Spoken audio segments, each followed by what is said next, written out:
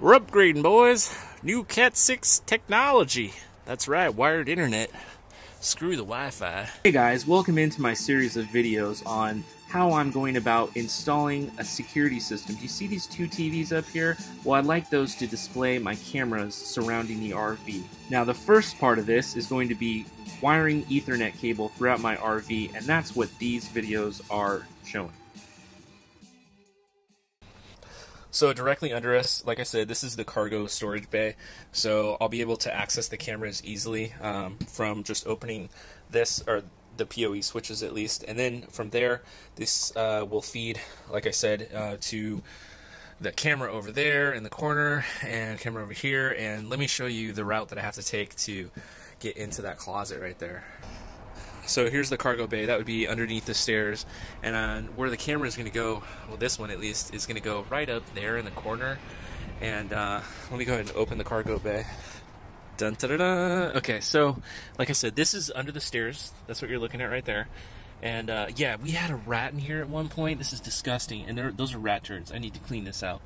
Yeah, a rat got in here because I never made the video on that because I wanted it to be a good video, but there was just so much to us hunting down this rat. Anyway, when I had been running some wires under here, I removed the undercarriage right here, and I think a rat just like climbed on something and got in there.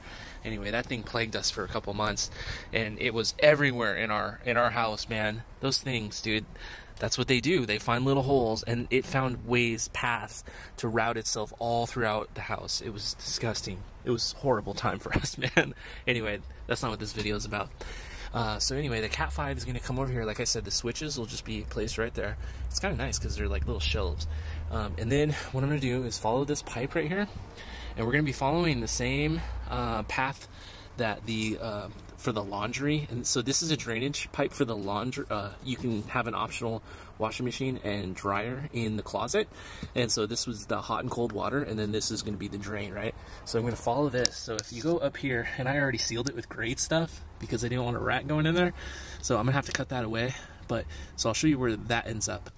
Okay, so we're in the bedroom right now, and do you see this piece right here?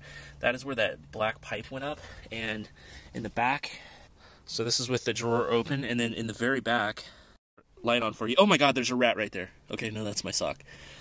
Yeah, so there's a 45-degree like board that kind of like covers where it's a place to route those pipes, and I'm gonna put the Cat 6 cable in there.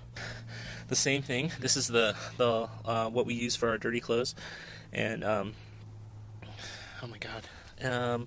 So yeah, that goes into the closet. And there's a little ledge right there, and the same is true for inside the closet. So once I'm in the closet, there's these shelves right here, and I just need to, in the very corner, I'll just cut a small hole, and then yeah, that is the corner. That's where I want to put the camera. So it'll be in the very, very corner. There is where the Cat 6 cable will go through the wall.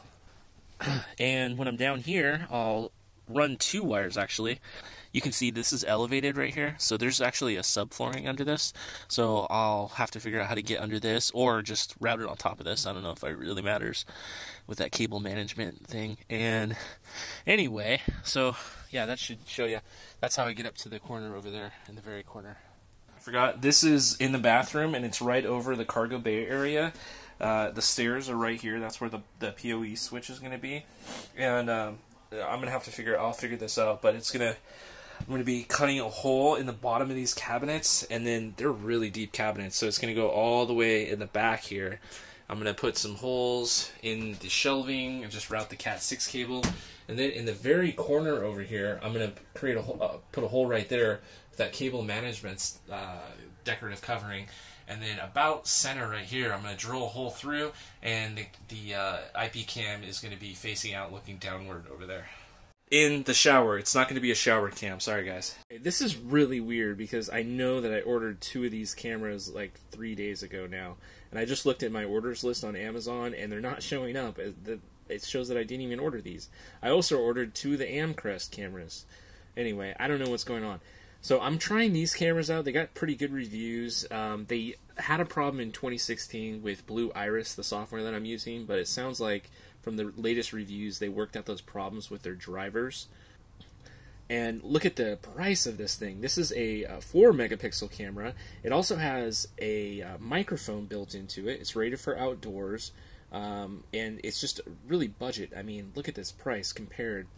Wait, before I do that, I'm going to make sure that this goes through. I'm clicking the buy now button, and I've got it set to 2, and this is proof that I'm ordering it. I'm not going crazy. Boom, it says, thank you, your one-click order has been placed. So I know that I ordered this. It better arrive. So I want to show you the Armcrest version of the cameras. Now look at this price difference. I mean, this is literally twice the price, and it doesn't have audio built into it.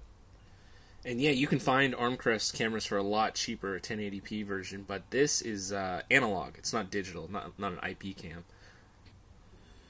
Okay, and these Armcrest, oh my god, they're a lot more expensive. I've tried them before, and I know that the software is really nice. So, Armcrest, from what I understand, is the same as Foscam, but it's, or at least the PTZ cameras that I had been using before. I know that Armcrest is just the USA distribution channel, and they have their own software for it. So it's the same hardware as Foscam. But it's just rebranded Armcrest with better software. At least that's how it was. Anyway, they make nice cameras. Okay, and clicking the buy now. Let's see if this goes through. Boom, your order has been placed. So that is my roadmap. This is the camera I'm going to be installing. Hopefully you guys can watch and see my finished project. Hey guys, this isn't the last in the series, so stay tuned to get notified of the next part in the series. Click subscribe, and also click that little ding ding ding bell, and that way you get a notification when the next part comes out. Stay tuned.